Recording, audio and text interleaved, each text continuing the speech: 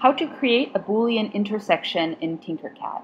This tutorial was recorded live during a Google Hangout for my online course, Design for Desktop 3D Printing.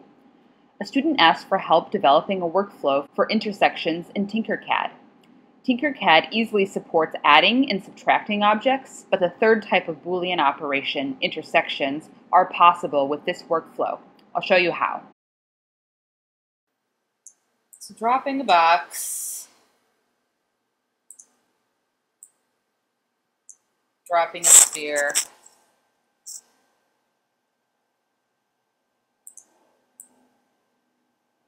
I'm addicted to this tool. I'll make this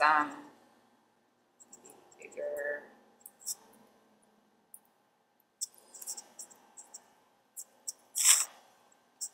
And then I'm using the group, not groups, oops.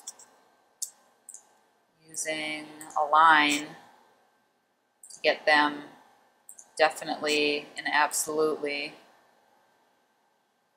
into the space. I guess this needs to be a little bit bigger, doesn't it, to work?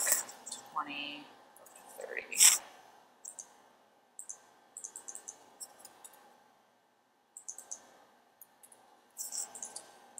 Let's do that align one more time.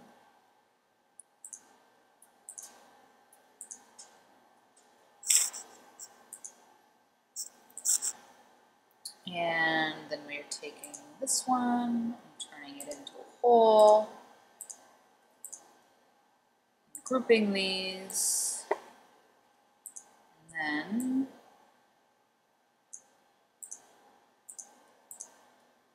maybe we'll change this color just for clarity.